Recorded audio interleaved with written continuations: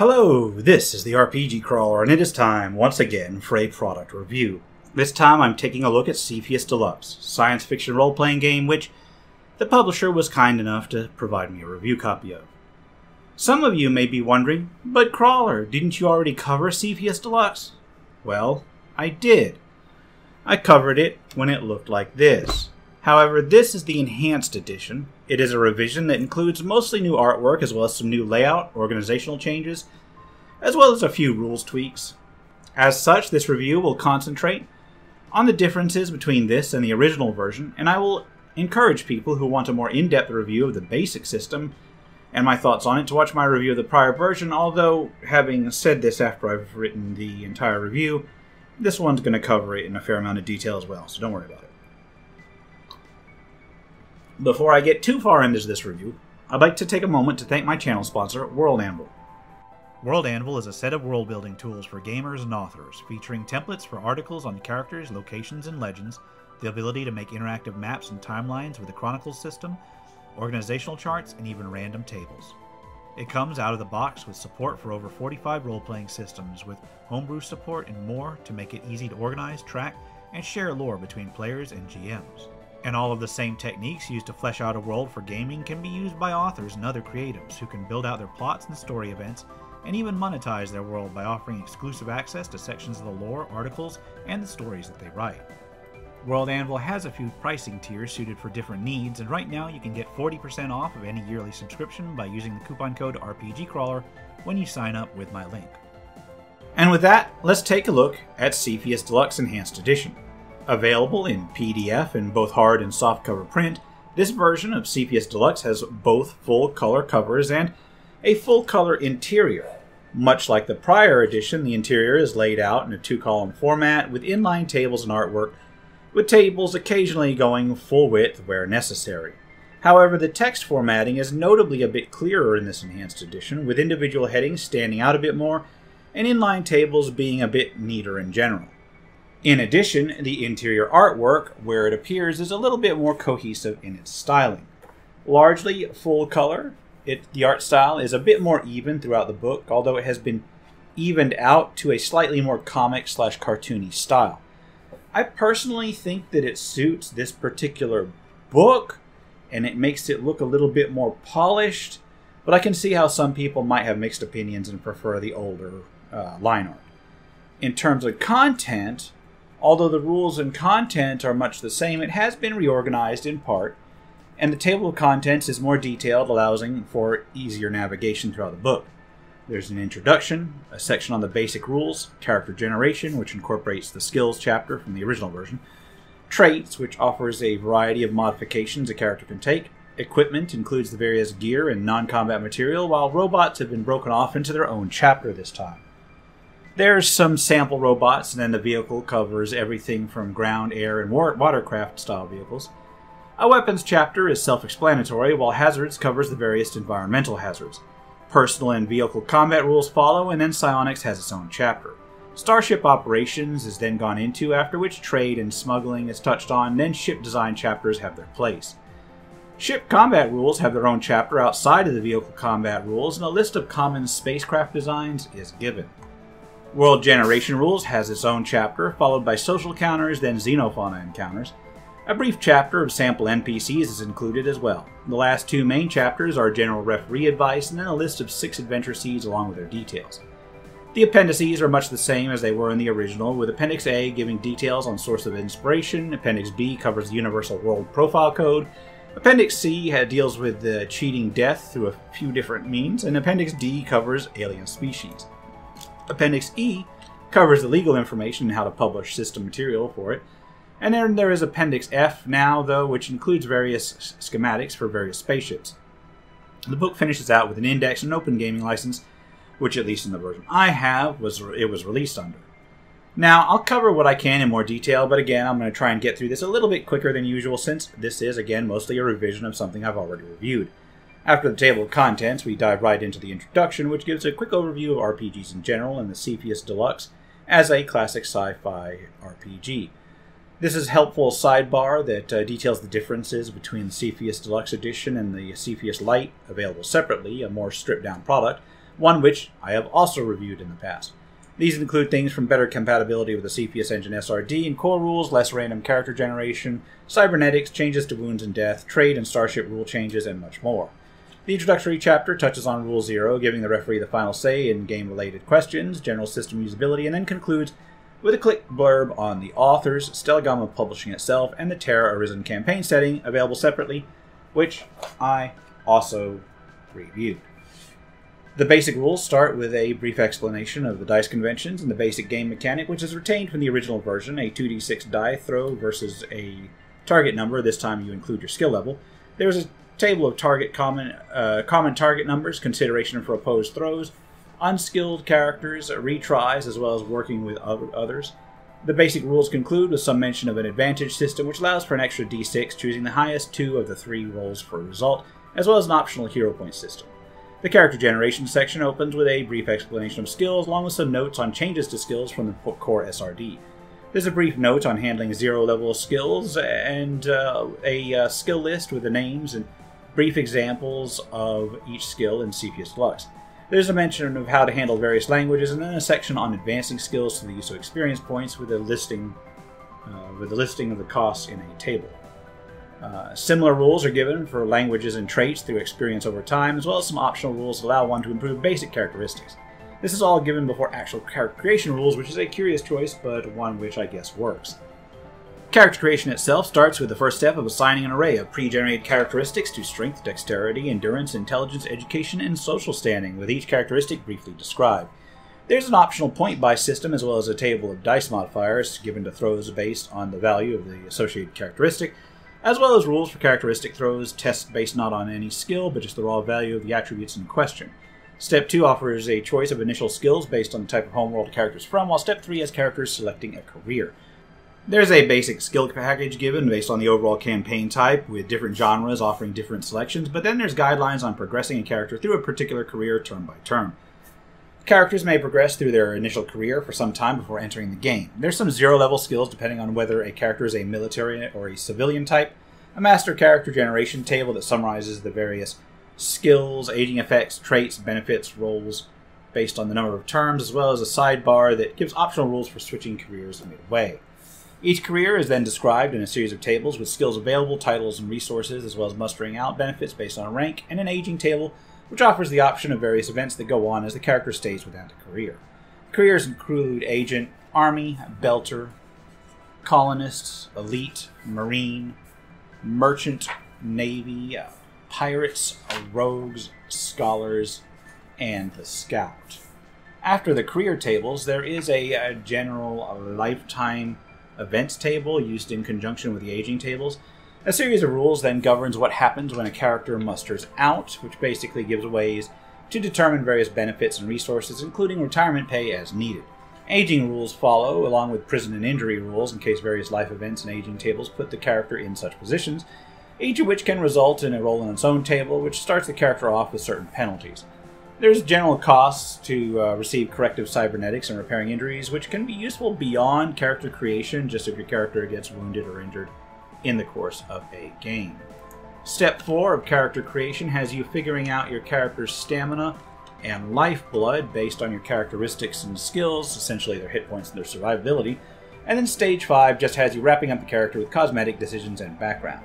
There's some optional rules on skill limits for new characters, and then some in-depth examples on character creation, which is incredibly useful and something which Stellagama Publishing has a really good time of, is just including very in-depth examples to show you how things are done. The traits chapter lists a number of traits. Characters start with one, although may purchase more each as they progress.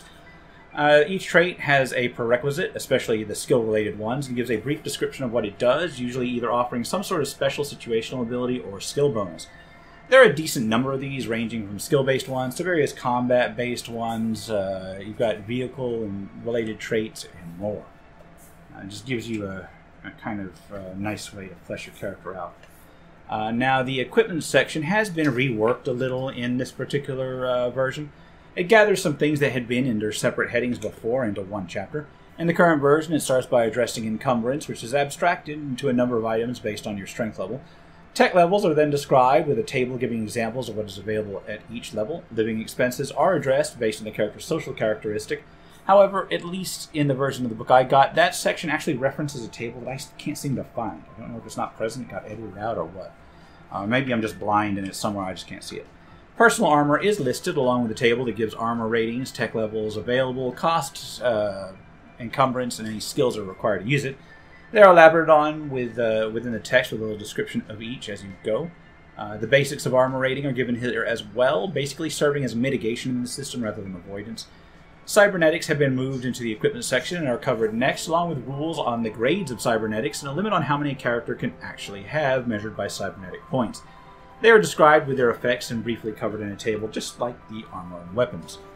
A table showing the cost of various personal gear is tucked in amongst the cybernetics descriptions, although a fuller list and descriptions of what each piece of gear does, along with any special rules for those pieces, follows. There are pharmaceuticals that are briefly touched upon and listed as well. Just your basics. It goes into a robot section next, which covers the robot design rules. You basically select parts from a robot from a series of tables which list costs and stats that each system and type contributes to the overall robot design. There are a series of sample robots statted out as well, along with what components went into making them, so you can use that as a guideline. The vehicle section comes up shortly thereafter with an explanation of the stat blocks to follow, some rules, and a table on converting between the SRD and Deluxe ways of handling certain vehicle aspects.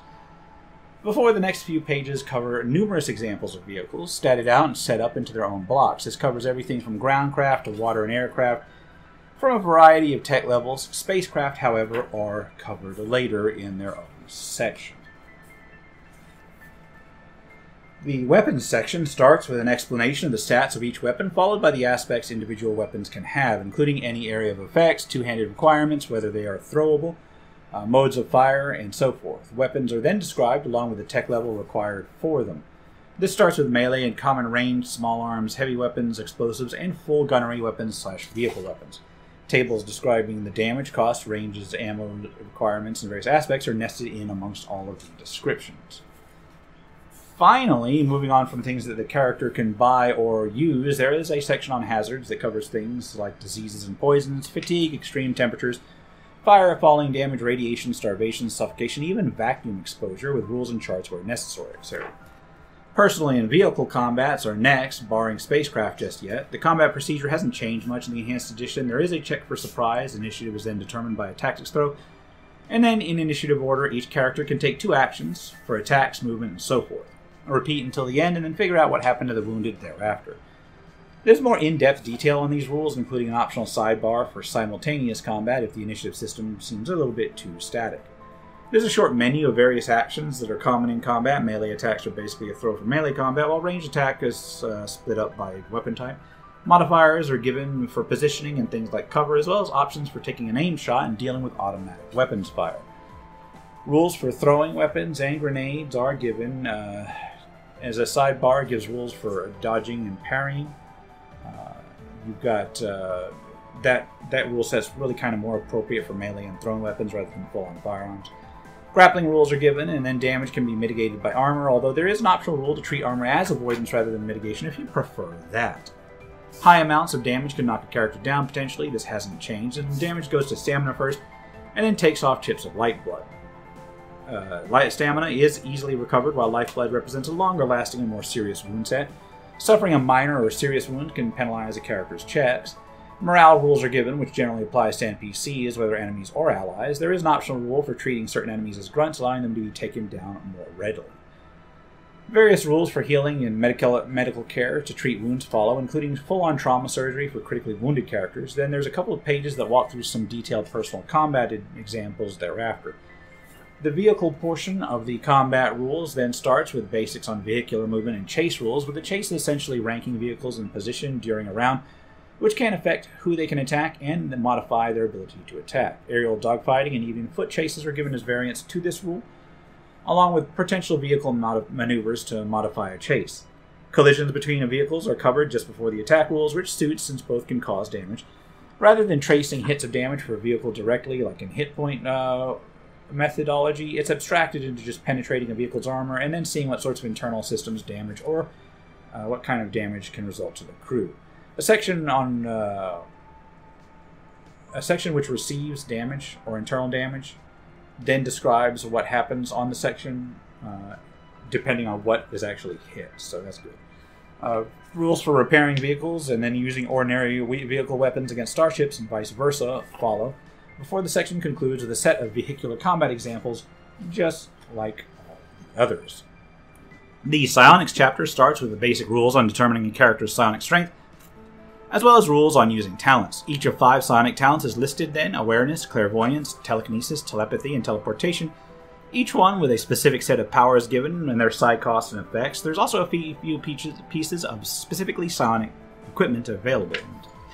Wow, I say Sonic too many times in this particular section. The Starship section of the rules starts with a chapter on starship operations, important of course for a sci-fi rule set. Couldn't get very far without a starship. There's a basic description on the time involved for interplanetary travel as based on the individual ship's thrust rating. Then interstellar travel is covered with a procedure for using a jump drive outlined, along with the suitable difficulty modifiers for various destinations. The starship expenses are then gone into in some detail, since running a starship is expensive business, including the starship's mortgage, the salary of various crew members, fueling and life support costs, port fees, and maintenance.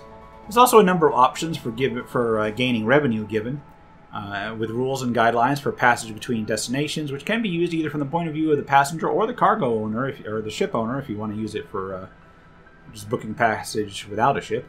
There's pay values for bulk freight and mail, rules for accepting chartered cargo. Rules for using various sorts of detectors and sensors are given right before the details on starship encounters are gone over. They are organized by type of system or region they take place in, and then there are procedures for generating a ship, detecting it, and what that ship's reaction may be.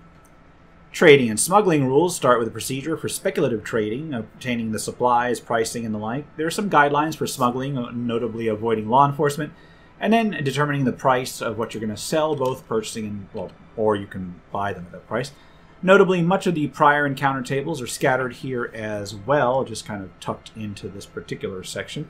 There's some guidelines on what things, what kinds of things might go wrong with a deal, and then there's some examples of using these trade rules mixed with various trade goods pricing and traffic and legality modifiers. The chapter on ship design offers a way to customize ships either for purchase by the characters or for use as NPC ships. One basically selects from a series of tables including the hull, its configuration, any armor, its drives, power plants, bridge, electronic and weaponry systems, other components, crew living quarters, cargo space, all of which modify the cost and construction time. This section concludes with a detailed ship construction example at the very end. The ship combat rules are next and function similarly to the vehicle combat rules in terms of determining position as part of a combat. However, since the entire crew is aboard one ship, the actions are divided into 5 positions on board a ship to give everybody a chance to do something, with the captain, pilot, sensor operator, gunner, and engineer each given different options on what they can do during any particular combat round. There may be multiple gunners in some of these positions, or multiple crew in some of these positions, for instance, gunners, if there are different weapons and turrets, some of which have individual stations that may allow multiple crew to contribute. After all these positions are detailed, there are a series of optional rules for streamlining various aspects of space combat. Rules for ship damage are given, and although they are slightly more detailed than the vehicle damage rules, they take a similar vein, with targeted areas being subjected to different grades of damage, from surface to internal to critical, even destroyed status. Each component of a ship may or may not sustain more than one hit, with different effects for each one. The section rounds up with a brief guide to repairing damage, as well as some space combat examples as normal. The Common Spacecraft Design section is simple enough, just offering a variety of small and system ships, as well as starships designed with their requisite tech levels, loadouts, costs, and crew requirements. This is followed by a world generation rules, offering guidelines on mapping out a sector on a hex grid, then creating worlds within it through rolling or selecting from a series of parameters, including the world size, atmosphere, hydrographics, population, government law level, any starport, tech level, various trade codes to show what type of production is there, any naval bases, what sort of travel zone applies, any collected allegiances, and trade routes. Tables are scattered within the rules as needed, and there's a brief example on creating a world. Social encounters are covered next and divided into various types, from animals to legal, routine, random, even encounters with potential patrons. Social encounters are not necessarily going to lead to combat, so there's various tables to determine an NPC's reaction, and then details thereof, from rumors to random encounters at various locations, an NPC's problems and motivations, their characteristics, how trustworthy a patron is, and how or what they can offer, types of jobs they can present, with the same for business encounters as well. This is followed by a chapter on xenofauna, which includes various procedures for generating animals based on their niche ecosystem, size and such, any armor or weapons they may have, their movement speed and reactions, even an example of an encounter with some xenofauna. An entire section of sample NPCs with generic stat blocks follows up, so one can easily populate various encounters.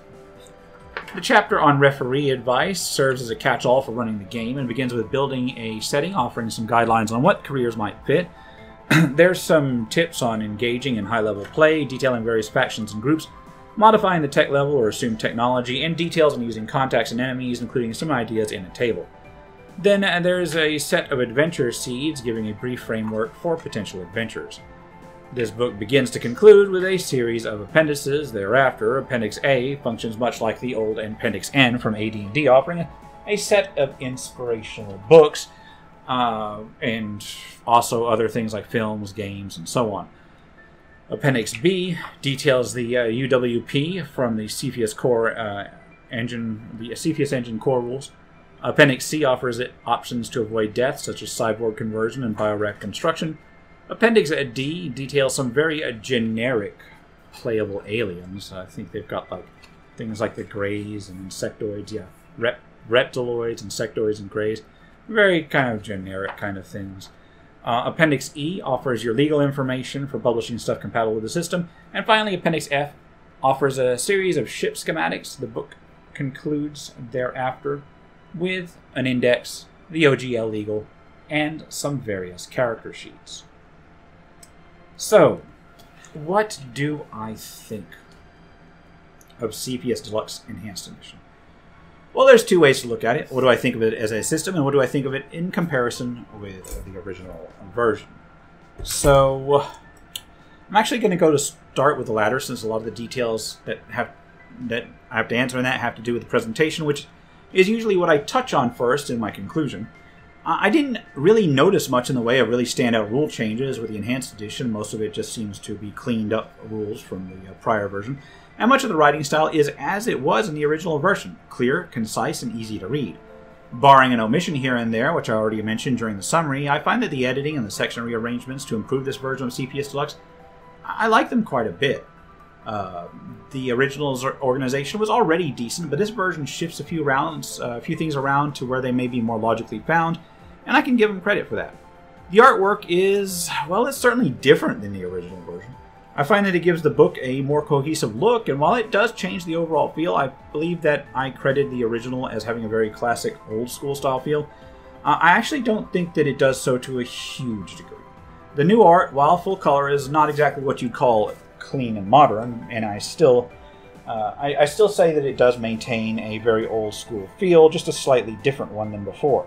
I guess the closest I might compare it to are the various printings of the old AD&D 2nd edition books. The art in the black cover books was substantially different than the original versions, and different people may have their own preferences. I think it'll be the same with this one. From a presentation point of view, however, I do prefer the way that things are laid out in this Enhanced Edition, although I'm not sure that it's enough to justify purchasing it if you already own the original book, unless you just love supporting the publisher, and that's perfectly fine. Lots of reasons to do that. They're good people.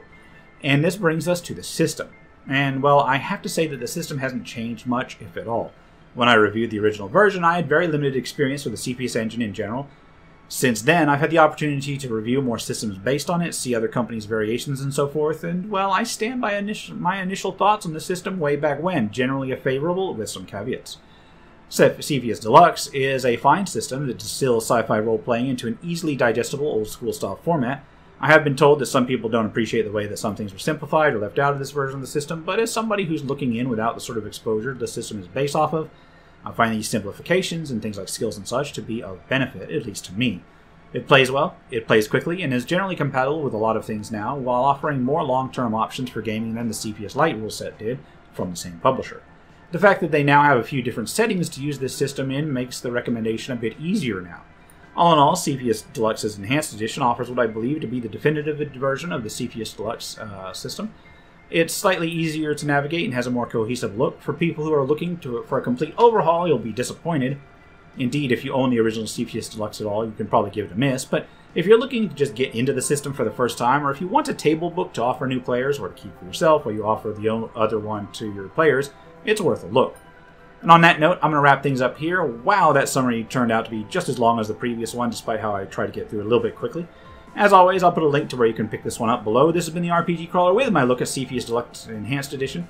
If you like what you've seen, remember to leave a like, comment on your feedback, and subscribe for more RPG content. Until next time, take care and goodbye. And if you are still watching, I would like to take the opportunity to thank my supporters, the top tiers of which are listed on the screen, without whose support I would not have been able to offer the variety of content that I have on this channel throughout the years. If you're feeling particularly generous and would like to join them, you can support the channel. There are a variety of options to do so. I have a Patreon, a Subscribestar, as well as channel memberships enabled. If you are not in a position to contribute, simply leaving a like, a comment, or sharing my videos are all wonderful ways to help the channel grow without spending a dime, and are all greatly appreciated.